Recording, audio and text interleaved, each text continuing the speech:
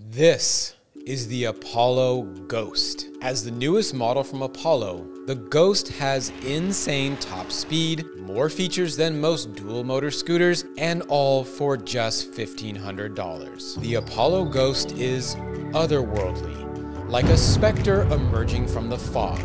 It's scary fast with dual 800-watt motors, dual spring suspension, and tons of portability and safety features. In this review, we're going to show you just how fast the Ghost is and why it's such a great value.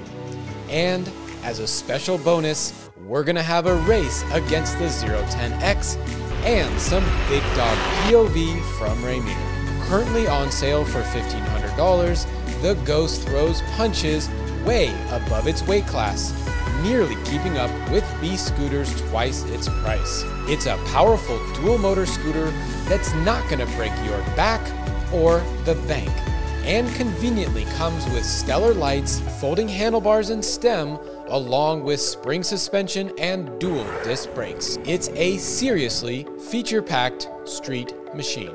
We're comparing the Apollo Ghost against three standout entry-level dual motor scooters. Currently on sale for $14.99, the Apollo Ghost is a steal, costing you a few less dollars than the Mantis and the 010X. The Ghost comes in third for range, with enough distance to get you where you need to go. When it comes to hills, the Ghost floats up inclines as well as it performs on the flat, besting the 010X by just 1/10 of a second up the climb. Not only is the Ghost the fastest of the group, it also has the best braking, half a foot better at stopping than the Mantis. In the 0 to 15 mph test, the Ghost is the fastest off the start line by 0.2 of a mile.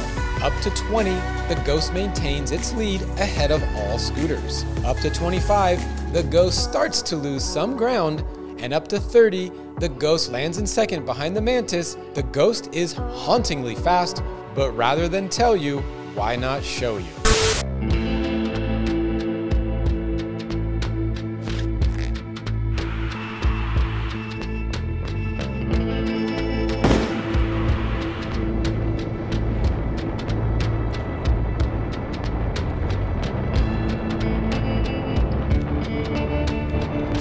The Ghost surprised us with the fastest top speed of the group, beating all three well-known and heavily respected scooters in its class. Make no mistake about it, riding the Ghost is about as much fun as you can have for $1,500. Apollo did not skimp on the power, and this is apparent as soon as you switch to dual motor mode. You'll take off like a rocket, outpacing any other branded scooter we've ever tested for anywhere near this price. If you take nothing else away from this review, know that this is the fastest scooter at this price from a reputable company. Now, when you're going fast, the handlebar and grip configuration becomes very important. In fact, after testing over 60 scooters, there are many I simply won't ride because they cramp my hands. And the most common irritant for me is the grip style. While this is something that can be modded, it is well appreciated that Apollo installed grips with a super fat outer edge. Additionally, the handlebars themselves angle back towards the rider slightly, which again lends itself to wrist comfort while riding. Moving on to the deck. It is long and wide and totally comfortable, and the suspension is very similar to that of the Apollo Pro, Cobble Mantis, and 010X, which is to say it's really good. Paired with the 10-inch pneumatic tires, overall damping is very good, reducing the jarring you'd normally get from smaller cracks in the road, but also allowing you to spring off speed bumps if you so desire. When you need to come back to earth, this scooter's dual disc brakes work quite well and surprisingly take less force than comparable mechanical disc brakes to get full activation. When riding, it is always favorable to be able to activate the brakes using 1 or 2 fingers rather than all 4. This allows you to cover the brakes at intersections, reducing your reaction time in emergencies. While it is stable at top speed, it won't be quite as stable as scooters costing $1,000 more, like the Apollo Pro, but if you just keep both hands on the handlebars, you'll be fine. And while braking is really good, The soft front suspension plus slightly front tilting deck means that you'll need to lean a little bit further back when doing heavy braking. The more I ride this scooter, the more I actually enjoy it. While it looks so similar to the Apollo Pro, it rides a bit differently. But the fun factor and the comfortability factor are quite high, and really nothing at this price touches it. But I'm curious as to what our resident big dog has to say about it. Hey everyone, Ramier here with Electric Scooter Guide, and I'm here to talk about the Apollo Ghost. Let's get right into it. This scooter is pretty smooth. It's fast, the braking is up there. Like it gets up to like 36, 35 miles per hour, and I'm going uphill. And you know, I'm a big dog. And this little foot stand right here, you gotta get used to riding like that, because it does take some space up with the deck.